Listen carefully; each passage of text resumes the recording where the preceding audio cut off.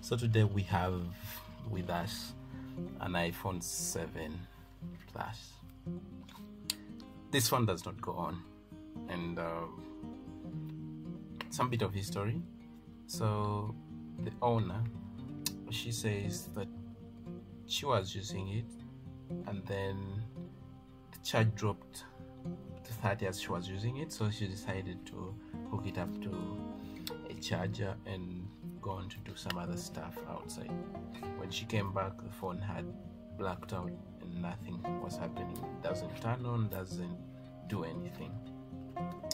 Oh, by the way, thanks for watching Phone Lookout, and subscribe if it's your first time. Like the video, yeah, comment where you have to. So this is an iPhone 7 Plus, and it blacked out. It does not go on, and it's not an issue with the battery because it blacked out while it was being charged. So right now we are going to fix it. So for now we will need a screwdriver. This one, the tip has 5 rays.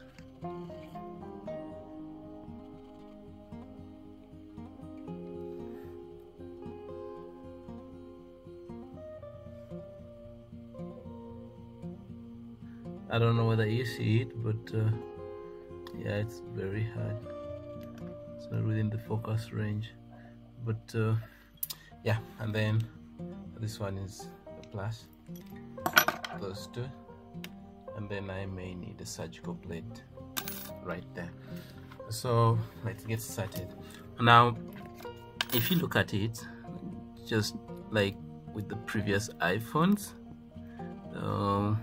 the thing at the back here has a set of screws, and there are 2. So our first thing is to get rid of those 2 screws. Can't seem to get it into focus. I think my camera is too close now.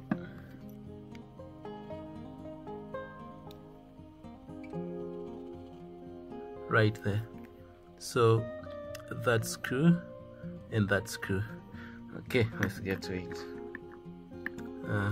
Get the first one out of place, and always have your screwdriver magnetized so you do not have to reach out for the screws with your fingernails.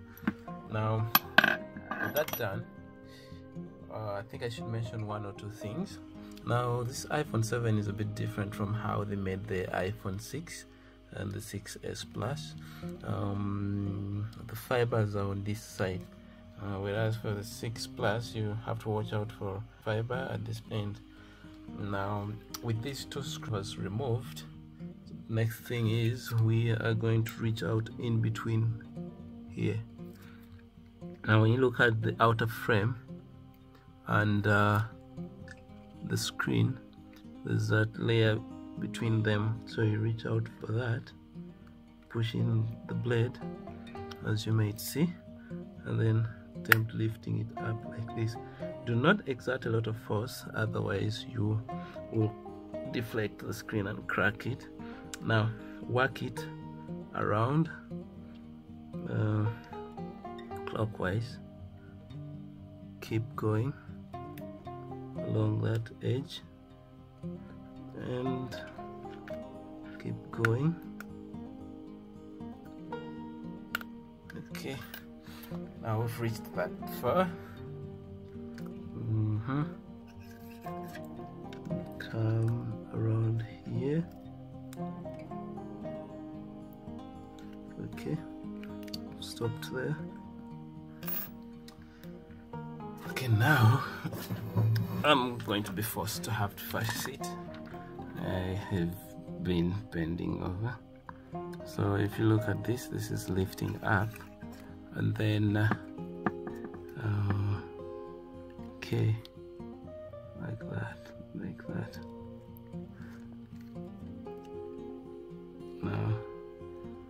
this side. By the way, I normally like to first remove the SIM card tray out of place, so poke that out, and the SIM card tray pops out. Even Highline still is inside, so I think this happened not very far from now, not so much the distant past. Okay, back to that side. Be careful, do not attempt to lift this up because there are screws underneath there. Now after prying it from these sides, what you'll notice that this side is much harder and interlocked, so do not use a lot of force trying to pry this out. Basically what you do after is bottom side has gotten out of the frame. I think you see right there. Now pull it backwards a bit, slightly, but not all the way, so as to simply expose that area. Now with that done, next is to open the screen towards the left like this. Now look carefully under there. That green thing is not supposed to be there. That shows me this phone probably was repaired at some point. That's sticker paper, so I can place this. Do not overbend the screen, just keep it at about a maximum of 90 degrees from the lower frame. I think let me mention one or two things, because this phone having already been opened some time back, things that you may not see here that should be in an actual iPhone 7 Plus. As you notice, there's a connector here. This connector goes into the screen. Now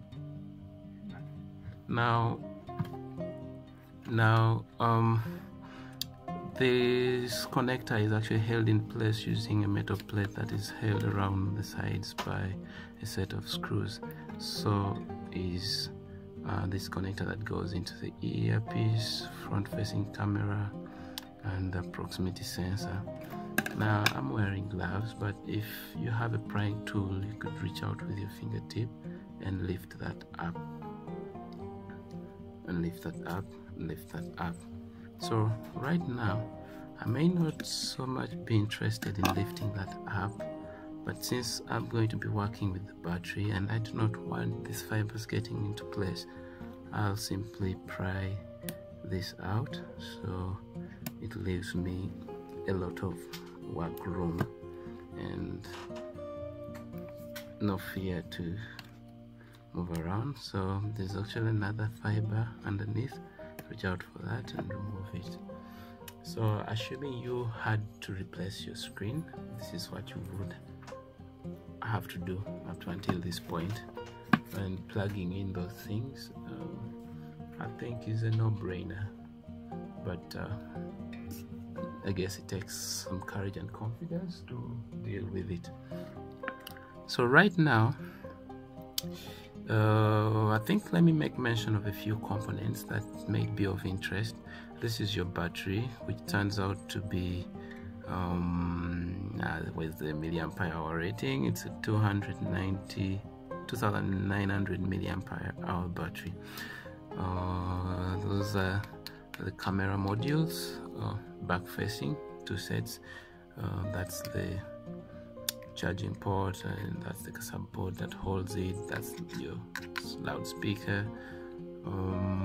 So right now the first thing I'll have to do is check this battery for power and see if its voltage is high enough for the charger to detect it. Okay, now I'll reach out and unplug my battery right there. This, under normal circumstances, would also have been held down by that plate. So plug it from this side, and there comes our battery. Now I need my multimeter to verify the voltage of the battery, and that's okay. I have to put it in voltage mode, DC, measuring a maximum voltage of 20. With my probes, I'll reach out for this battery connector.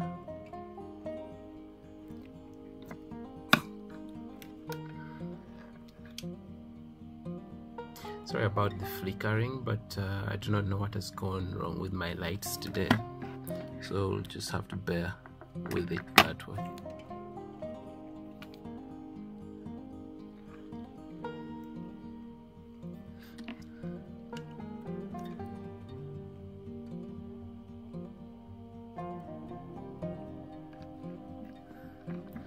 Now,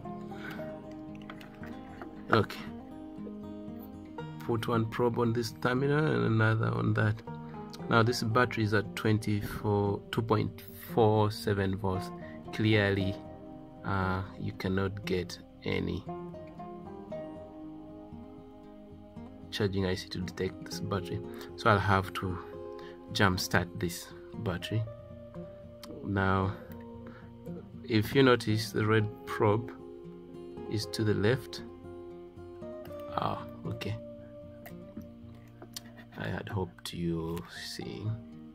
Let me try to focus.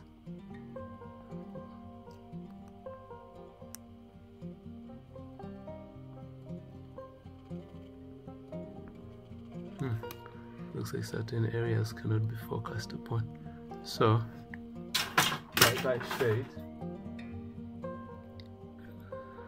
that was something falling. Like I said, one probe here on the left, another on the right.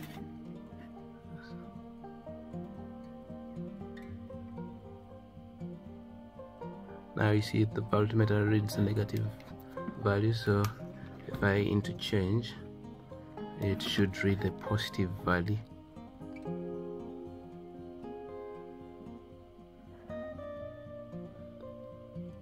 Positive value.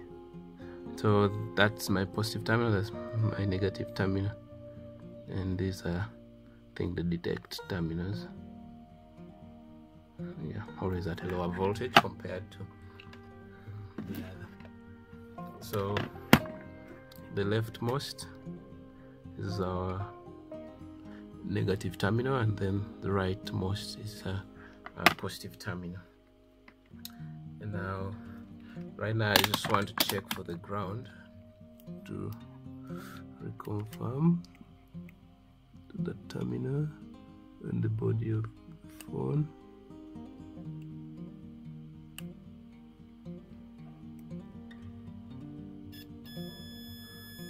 Okay, clearly the left side is being confirmed to be. My phone is flickering a lot. I do not like that.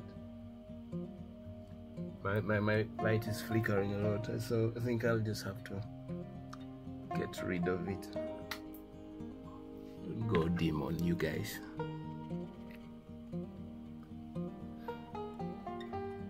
Anyway, I think you'll no, let me keep it at that. What else do I need to do now? I need to resuscitate that battery.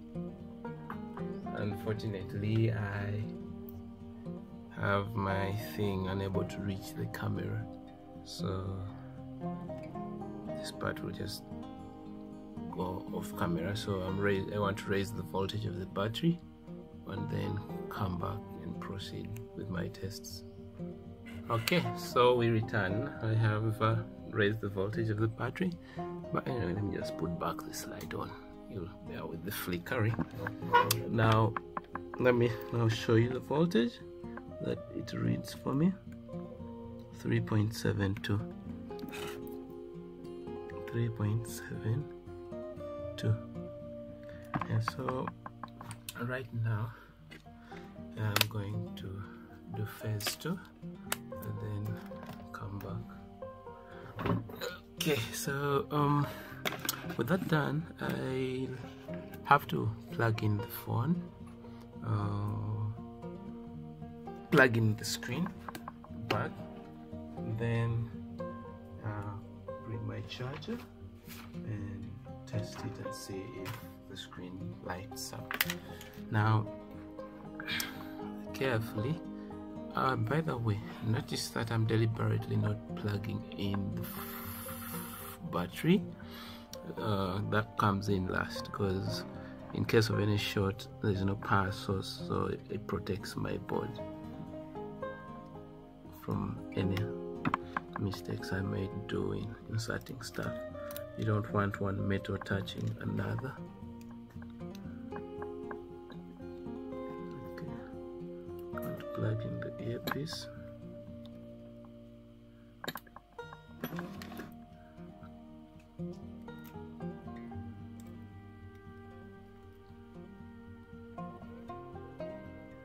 Right there, that's the earpiece. Now plug in the touch layer.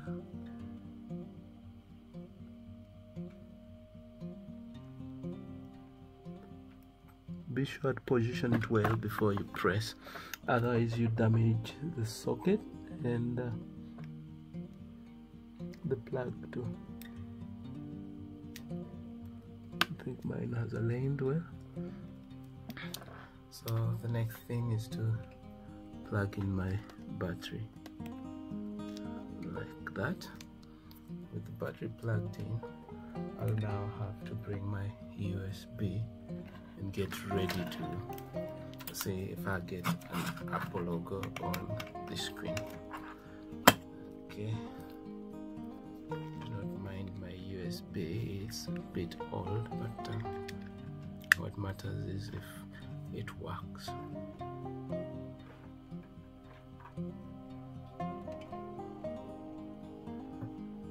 I do not get any feedback from the phone, so I'm going to be forced to unplug that and then dive back into the battery, replug in the battery.